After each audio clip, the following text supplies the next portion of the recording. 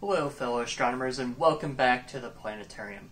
Unfortunately, I'm not here to deliver you your weekly content of astronomy. Instead, I have some bad news. Unfortunately, the video that I was planning to release this week has been delayed due to the weather.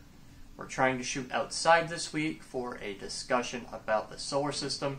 However, as you've probably noticed, it's been raining a decent amount on and off, so it's been hard to find a good stretch of time throughout the days where we can film everything properly. So until we get enough clear skies to actually record that footage, I'd like to give you a short little discussion about Comet Swan. Comet Swan, for those of you that have been following the news recently, is a recently discovered comet that's passing close by planet Earth on its journey around the Sun. And it's notable because it's been just outside of the human eyesight range as it passes by planet Earth. This means that with the proper techniques and dark skies, you are able to see it without any binoculars or telescopes. However, that does mean that most of us are probably going to actually need those optical devices to properly see this comet. Now, the unfortunate thing about Comet Swan is that, well, it's not showing up in the sky for a long period of time right now. At least for us here in Alpena.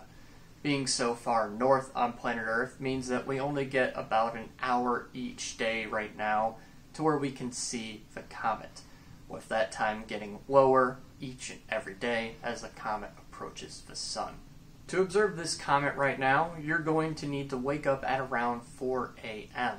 and tilt your gaze towards the northeast between the constellation of Perseus and Triangulum. Now, these constellations may not be the easiest to find, and since the comet is pretty dim, I'd honestly recommend using some sort of object finder app. I'd personally recommend Stellarium, whether the web browser or the phone app, as they are currently tracking the comet second by second, and it can help you find it each and every day while it's visible on the northeast horizon. Again, this comet isn't very bright, and it's only visible for a short period of time before sunrise each day, and we only have about another week or so before it's completely gone from our eyesight.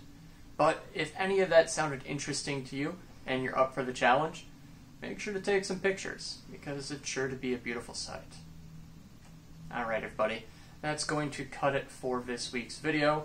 I hope you all had a great time, and don't forget to keep your eyes on the stars.